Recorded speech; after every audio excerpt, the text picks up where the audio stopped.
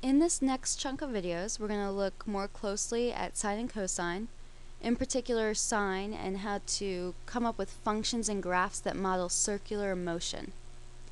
In this problem, we have Steve the bug. Steve the bug decides he's going to land on this fan. And no criticizing my drawing of the fan. Actually, let's make the fan a little bit bigger.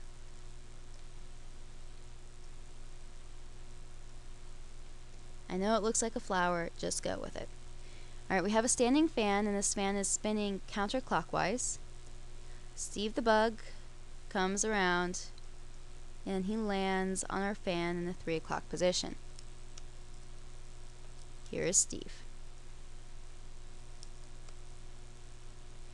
The fan has, or Steve is located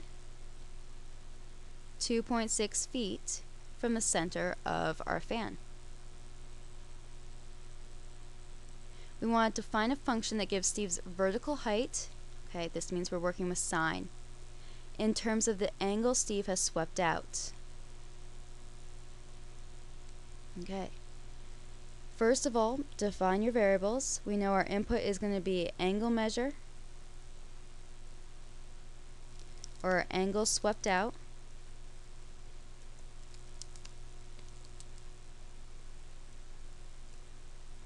In radians, and h is going to be Steve's vertical height above the horizontal diameter in feet. Go, Steve.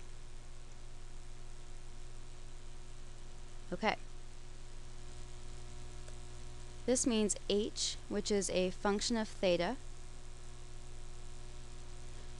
We know if we plug in theta to sine, that will tell us Steve's vertical height in terms of radius lengths. So it will tell us how many radius he's up. If he's a half a radius length up, if he's 3/4 of a radius length up, or if he's a full radius length up. But we want his vertical height in feet, not radius lengths. So what we have to do is we have to take that number, however many radius lengths Steve is, and multiply it by the length of a radius. In this case, 2.6. And that will tell us how many feet Steve is up. So we get h, which equals f of theta, is 2.6 sine theta.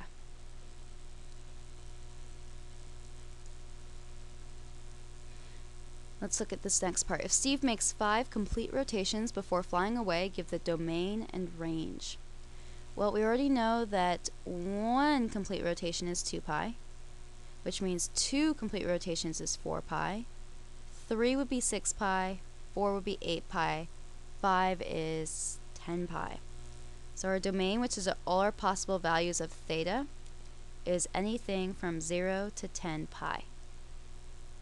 Or you can write this with an inequality notation of 0 less than or equal to theta less than or equal to 10 pi. Our range is all the possible values of Steve's height. Steve can be anywhere from negative 2.6 feet away from the center, or below the center, to 2.6 feet above the center. Lastly, we want to sketch a graph. Well, we know Steve starts 3 o'clock position, so he's at 0 feet up.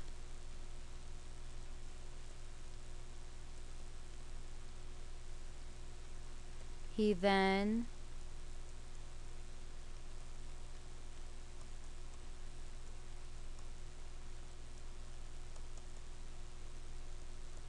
goes up to 2.6 feet, down to 0 again, negative 2.6, 0, and at 2 pi, remember he's completed a full rotation, up to 2.6, back down to 0. We don't have to graph the full 10 pi, but we do need to indicate that Steve keeps going off to the right. And there's our graph.